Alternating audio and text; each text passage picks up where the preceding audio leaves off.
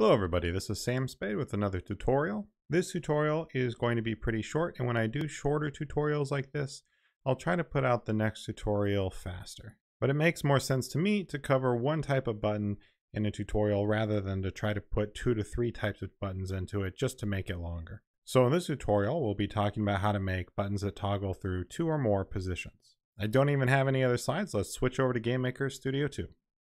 The first thing we'll make is the toggle parent. We'll call it toggle parent. We need to be able to interact with it, so we're going to make it a child of one of our interact parents. We'll just use the tap button parent. Here we go. We're going to want some additional variables. We will have position, which we will want to be an integer, and max positions, which will also be an integer. We'll default it to 2. And then we're going to come up here and we're going to say event user 1. Remember that event user 1 is what fires if the button is interacted with and is active. In event user 1, we're simply going to increase position, which will look like this.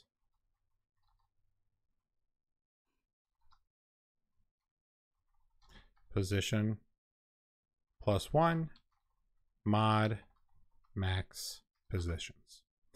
So what this will do is it will increase the position, and if the position is equal to or greater, which isn't possible here, but if it were equal to or greater than max positions, it would wrap it back around. So we will just get 0, 1, 0, 1, 0, 1, and if we had 3 positions, it would go 0, 1, 2, 0, 1, 2, 0, 1, 2 every time you interacted with it.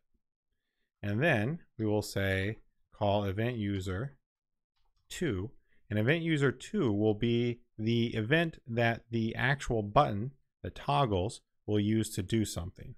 So we'll actually add that up here, increase position, and call event 2. Toggle parent. If we come over here, we can see increase position and call event 2, toggle parent. There we go. All of this is set up.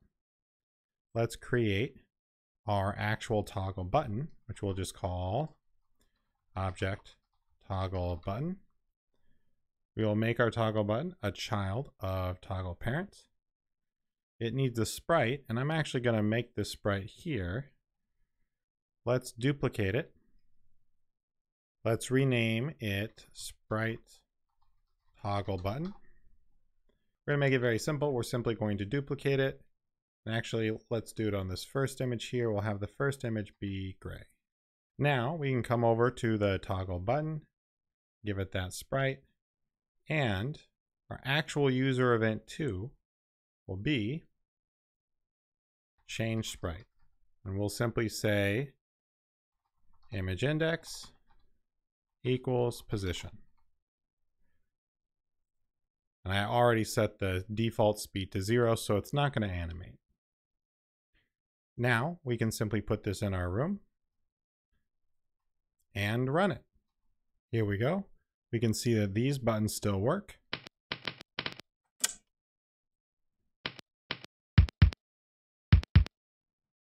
And we can see that this button also works, and we can toggle between it. Has all of the sounds and everything that we've already set up, and everything works. Now, if we wanted to, we could actually come into the button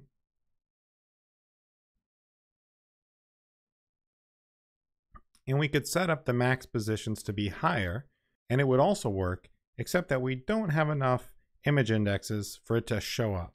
And of course, if you were doing this in an actual project, what you would put in event user 2 would not just be the image change, but some code to actually do something based upon that new position. Let's come over here and look at the updated inheritance tree. You can see that I've actually moved it so that all of these buttons are really children of tap button parent, and that now we have toggle parent over here, also a child of tap button parent with its own child. And I can zoom in on it. Note that it gets position and max position variables, and its event user 1, which we know then calls event user 2. And we could put as many children down here of toggle parent as we want. All right, we'll be back next time to talk about sliders. As always, you can find a link to the source code below. And that's it. Thanks for watching.